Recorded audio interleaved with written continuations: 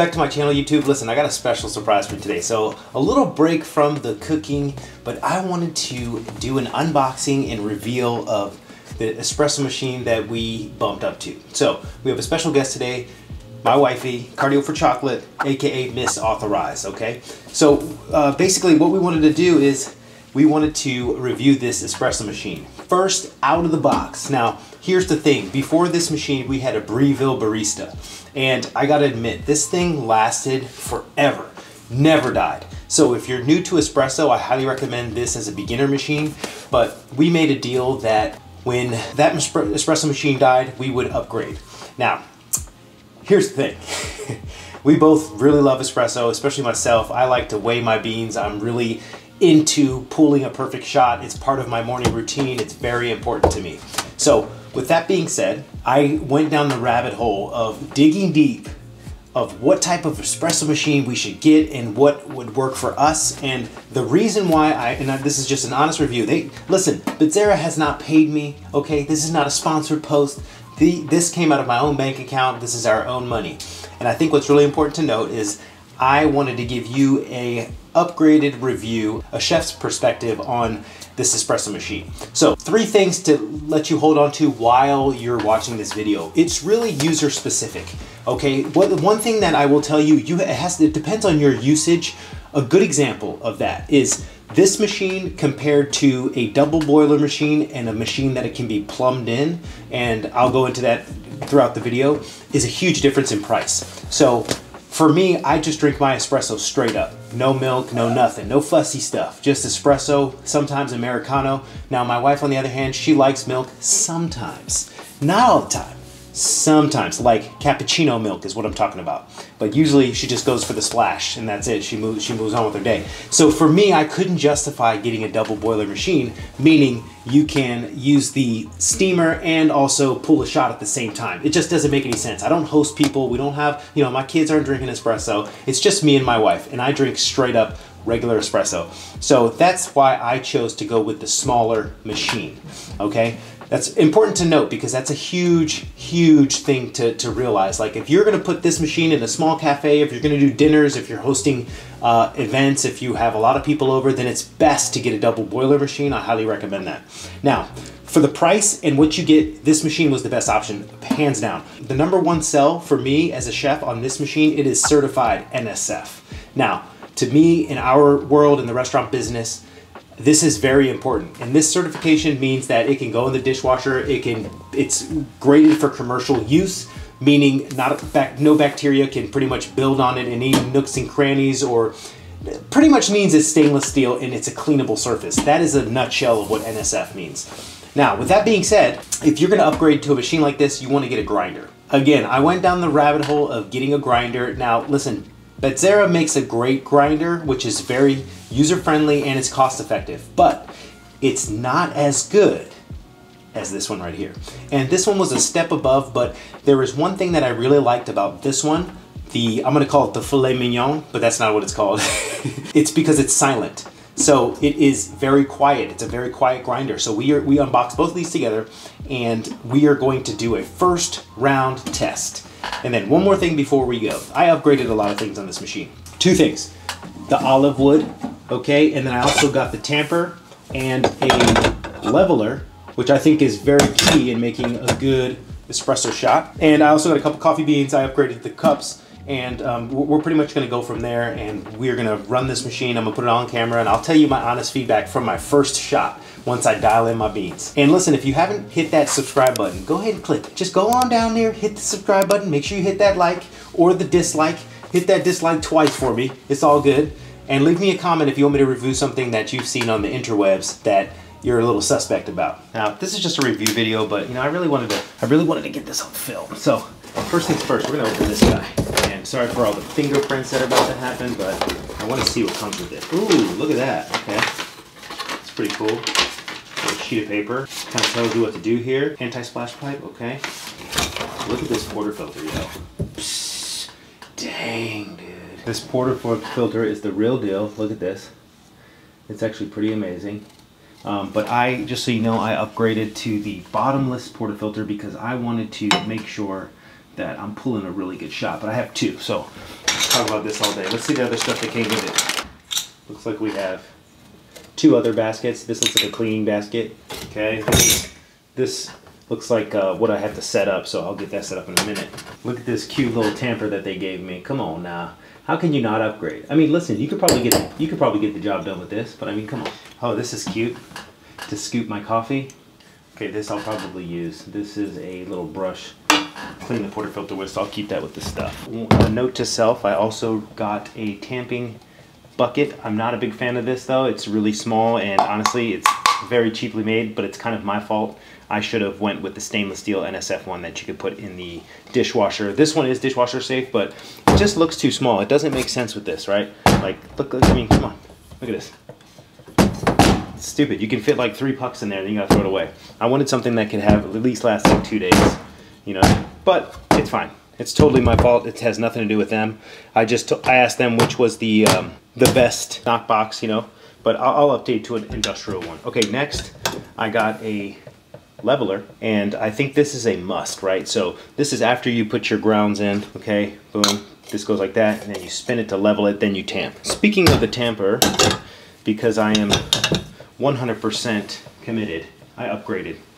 I got upgraded to the Bezzera custom tamper to match the olive. I'm sorry, yeah, the olive wood. This is the tamping station. I thought this was really cool. I think, you know, what's dope is it's going to be right next to the espresso machine, and we'll go from there. Overall, first impression of the machine, I have to say, I love this because it's NSF. A lot of the machines in this caliber are not NSF, and I think the reason why I got this machine over everything else is because, one, it has the PID, and as far as a heat exchange machine, I feel like this one was the best in category for what you get for the price compared to the Rocket Apartmento and all that good stuff. Here's the thing, I really am a big fan of the knob opposed to the twist. Okay, that's just a personal preference. I feel like the knob is just more like, I don't know, it's more convenient, it's easier to use, but here's the thing, I haven't used it yet. I just used an espresso machine in the past with knobs, and I can honestly say I'm not a big fan. I'm really not a big fan of the knob, so I really like that idea.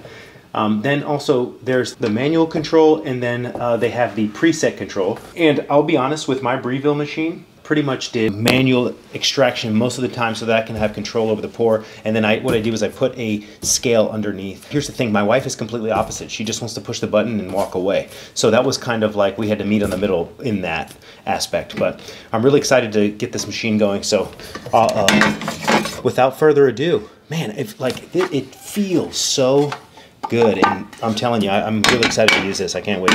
But I can't wait. So let's get into it. I'll start taking off some of this. Yeah, I don't even know where to start. Okay, so this stuff just comes all off. So what I'm gonna do is I'm gonna go through and I'm gonna take all this stuff off, and I'll see you in a bit.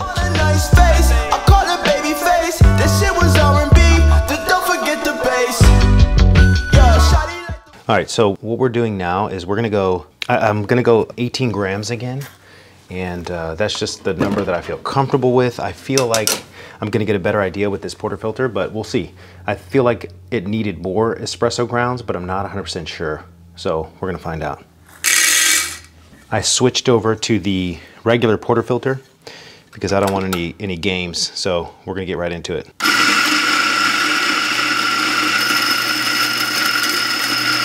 I really like how the coffee grounds are coming out. They're actually really nice and fluffy. Yeah, this is really, really nice. And I love how quiet it is. All right, so I'm gonna show you how I do the tamping process real quick. I'm new to the whole espresso game, so with that being said, what I like to do first is level it, which this is really neat, man. Look at that, that's beautiful. And then I'm switching to this for this exact reason right here. I didn't like being uncomfortable while I was tamping. So light tamp, boom, love that, okay. Looks good. Let's go back to the espresso machine. Okay, warming up. So this time I'm going to be a little bit more diligent. So on my pool. So basically what I do is I got my scale here. I'm tearing it. And then what I'm going to do is I'm going to time this shot along with tearing the weight. So on this scale, I have it was really cheap. I got it on Amazon. I don't remember exactly what the brand is, but it has a timer built in as well as a scale. So everything's tiered out. What I'm looking for is 36 grams out and then about a 25 to 30 second shot. You know, obviously this varies with the kind of coffee beans you have and, you know, the roast. I mean, it's really like, I swear to God, each coffee bean is different. I made a mistake the last one. You want to push the button all the way in for the extraction. All right. All right, so I still think it's coming out kind of fast. So I'm gonna adjust one more time. It's not looking good at all, actually. Not looking good at all. I'm gonna readjust and come back. Talking about, look at that. That's gonna be a honey shot right there, yo. Nice. I'm gonna pull it at 36 grams. And it is right there. This was perfect. So this was, so I just had to adjust the grinder. But look at that. That looks freaking beautiful, man. It was about 28, 29 seconds, 18 grams. I just adjusted the grinder a little bit finer. That was the issue. I feel good about this one. It took 3 tries, but I got it. And that's what I shoot for. So just with my experience of like digging on the internet, the 18 gram range for the basket is ideal for the double shot and the 25 to 30 second pull. But you can, you know, make some micro adjustments there. But with the installed PID in here, you get a perfect temperature. And fun fact, it was Celsius, and I thought it was going to be Fahrenheit. And I sat here for 15 minutes trying to figure out, like, why is it not going past 90? And then I'm like, okay. And then I feel the machine, and it's hot. So anyway, without further ado, we're going to try this espresso. It looks great.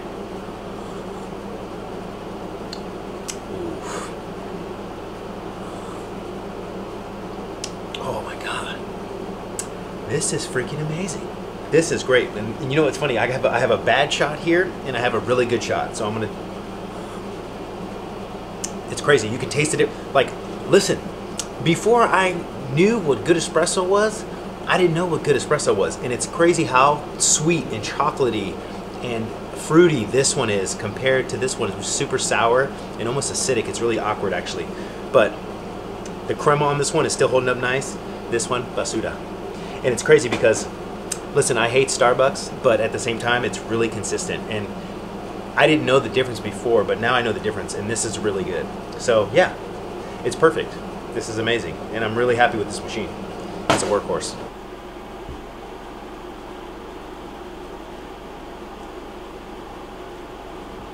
Oh yeah, it's really smooth. It's really good. I don't want to drink it because I want to go to bed, but that's good, right? It is really good. It's not sour. Look, but you know what? Try the other one. Try the other one, and you could tell, you can taste the difference. The only difference between these two is the grind. The grind. So you'll taste it's super sour at the end. Yeah. Yeah. No. Yeah, isn't that crazy? How like this one is thick like freaking honey, man. It's amazing. This one's really good, and then this one is trash. And it's funny because you know when you pull the shot, if it's too fast, it's no bueno. Anyway. Okay, so I don't usually do milk with my coffee, but I wanted to check the steamer out. I wanted to see how it goes. So the machine's still lit. It recommends that you purge it for a second or two. So I'm gonna do that now. Ooh. Oh yeah, that's freaking amazing. Look at that. So there's 2 switches. So basically this is on just for, you know, your manual. Sorry, this is manual on, and then you push it up and it stays steaming. We're gonna check out the power here, and I'm just gonna use a timer and see how long it actually takes to steam milk. On your mark, get set, go.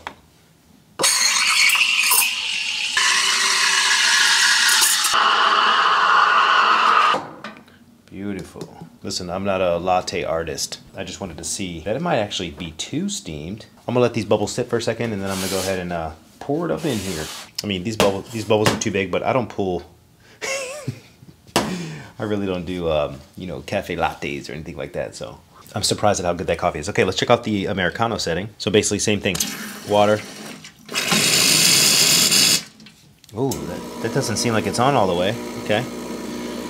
So it's still heating up, but and look how like even the control temperature says. And I've been using everything, and it literally shows you the temperature. So it tells me, look, I just pulled a couple shots and it's still at 85. So if you see that, it's still 86, and it takes a couple seconds to get up there, but this is in Celsius, so keep that in mind. But I just pulled 2 shots. I used the steamer, which was, you know, pretty aggressively, and then I came over here and pulled for the Americano, and it only fluctuated a couple degrees, which is dope.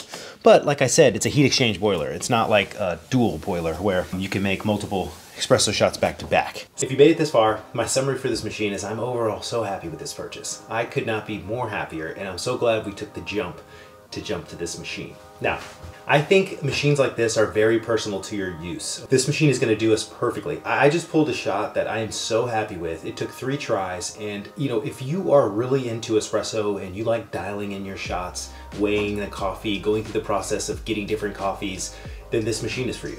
Right? You know, if you're somebody who's just likes to drink espresso shots, you frequent Starbucks a lot, you know, I'm gonna suggest save your money and go with like the Breville Express, because you know, it's just easier, it's more convenient, and honestly, there's no guesswork. It's a very easy to use machine, but I will admit, it's not as rugged and sturdy and good looking as this machine here. Compared to the other machines, I can't really give you a comparison because I haven't used those machines. I'm sure they're all probably good, but there's so many different nuances when you order an espresso machine, and it's also a big investment. Like, here's the thing, I paid all together, I'm gonna say it was about $2,500, $2,500 for everything. The grinder, the attachments, the this, the that, and for me, it's worth it. And the reason why I say that is because I love espresso. I drink espresso every single day. It's part of my morning routine. I'm very into it. But here's the thing. I had a Breville Barista Express when it first came out, like 2014 or whatever. And I'll tell you what, I rode that thing into the ground, okay? And I was pulling really good shots off of that machine, okay, with the Breville grinder. Now, I will be honest and say it is not as good as this. And this is like light years better, and you can really dial in the shots. Like, I mean, this grinder, it's just crazy to me how I adjusted this grinder, and you know, it's a game changer. It's totally a level up, and I'm looking forward to really digging deep and getting the nuances right on this machine. But that is the thing. For me, I went down the rabbit hole and I looked at every single machine possible. And of course, I wanted the big dual boiler one. I wanted to spend the $5K and get it. But ultimately, the reason why I decided not to is because I don't need it. I can't justify it. And that's the problem. Like, if I drink lattes every day or cappuccinos every day, you bet you. But the fact of the matter is, I like my coffee, I like my espresso straight up. I like it straight up. I don't like any milk. Never, ever. I don't even, like, it's just not a part of like what I do. And the thing is we don't have that many guests over, right? It's just me and my wife, and she just does cappuccino and lattes sometimes. You know, she literally makes her espresso shot and she splashes milk in it and boom, she calls it a day, right? So for me, I couldn't justify the dual boiler, okay? The one thing I will say is I prefer plumbed. This machine does not come with that option, and that's okay. That's something that I made the decision that I was gonna part with, no problem. But I do hate filling up the water tank. It's part of my laziness. I don't wanna think about it. I'd rather have it plumbed, and that way I don't have to worry about it. For anybody that doesn't know, plumbed means that you can plug it straight into your water connect, right? And there's an option for that. The next machine up, the Matrix, the one that I was looking at, has that option, but it wasn't a deal breaker for me. But with that being said, I hope you enjoyed this video. If you haven't yet, hit that like, smash the subscribe button, okay? I post videos every week, every Friday, I commit to a video. I also have a podcast, my Instagram, my TikTok is popping, so make sure you follow me over there, okay? Stop playing. Hit that follow button. It doesn't cost you anything over there, okay? Just go over to, it's gonna be down in the description. Go click on it, go follow me over there, okay? I post different things on different platforms. It's amazing. So if you like this video, please give me a thumbs up, and I'll see you next week. Let's go.